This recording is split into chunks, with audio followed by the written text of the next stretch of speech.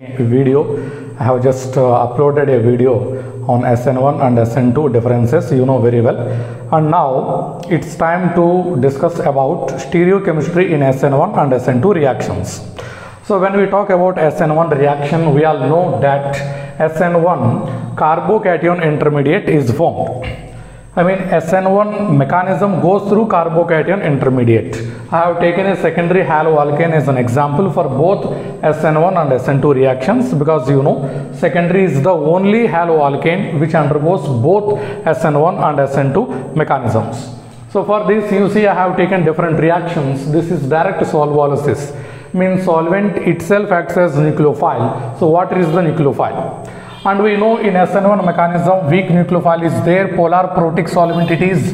So carbocation formation takes place easily. So carbocation is the intermediate here. Bromide is the leaving group, that we know very well. So now this carbocation is achiral because it is planar like this. It is planar. So when nucleophile approaches this, it can attack from front side as well as from back side because it is planar. So in this planar arrangement, the attack is possible from both front side as well as back side. So front side one gives the configuration which is similar to the substrate. Okay, the nucleophile is in the place of leaving group, and back side attack gives the isomer which is opposite to the substrate. You see, OH group is present opposite to the bromine, that is leaving group. So this particular configuration is retention. I mean configuration, retention configuration, and here inversion configuration. It means in SN1 mechanism both retention and inversion takes place. So that's why both the products are formed in equal yields. I mean 50% retention and 50% inversion takes place. If it is plus, suppose if it is plus, it is minus, and vice versa. It is R, it is S. It means 50% dextro and levo isomers are formed, or 50% R and 50% S, 50% dextro, 50% levo. What do you call that mixture? That is called racemic mixture. So in SN1 mechanism, when you take a chiral center haloalkane with optical activity, the product is always racemic mixture. So it means two products are formed in equal amounts. So this reaction is non-stereoselective. We know very well in stereoselective reactions unequal amounts of products are formed and one of the products is formed in major amount. But this one, you see, equal amounts of products are formed, so it is not stereoselective. Stereoselectivity is related to products. And stereospecific, you see, it is not stereospecific because you take dextro or levo, any isomer you take, product is always racemic mixture. So with different isomer, same product is formed. It is again non-stereospecific. Stereospecificity is related to reactants. Stereoselectivity is related to products.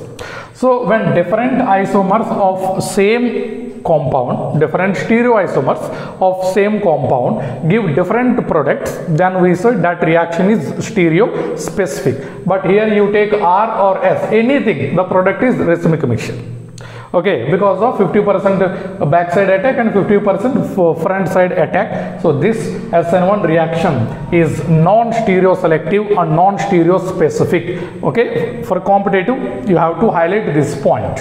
So when it comes to stereochemistry in SN2, we know in SN2 backside attack takes place, transition state is formed. It is again achiral, we say sp2 na? It is sp2 achiral, and in the first step it gives that product. But you see carefully, in this both front side and back side attacks are possible, and generally in any chemical reaction we cannot concentrate on transition state. Transition state has a fleeting arrangement. It is even less stable than reaction intermediate. Okay, it is even more short-lived than this. So when you talk about this, so this one to this one, it is a single step process. So attack takes place exclusively from back side. There is no chance of front side attack in SN2 mechanism. Okay, so when you take plus or minus any isomer, a single product is formed.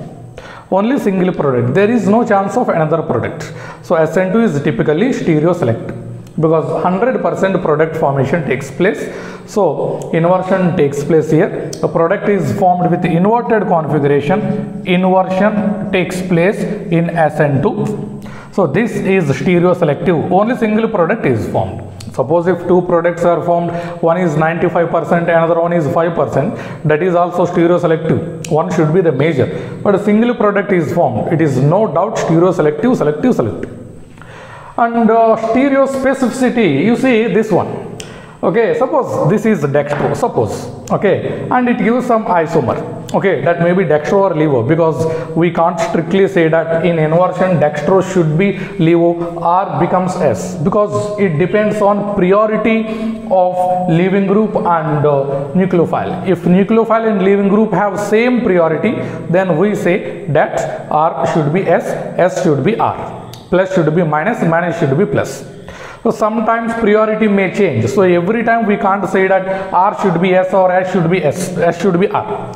So anyway, product formation took place here with inverted configuration. So attack is from back side and one isomer gives one product, another isomer. I mean, this is a chiral compound. Chiral compound means two isomers are possible. One is dextro, another one is levo. Or we can say that one is S, another one is R. So R gives one product means S gives another product, definitely. Okay, so if it is dextro, it gives this product. If it is levo, it gives another product. So when you take different isomers of this haloalkane, I mean optical isomers, they are stereomers, means optical isomers. So enantiomers of this one gives different products. If one gives dextro, another gives levo. Okay, because of inverted configuration. So it means when we take different reactants, different products are formed. So SN2 is stereospecific in nature. So SN1 is non-stereoselective and non-stereospecific. SN2 is stereoselective and stereospecific. Stereoselectivity is totally products related. Stereospecificity is totally reactant related. Okay.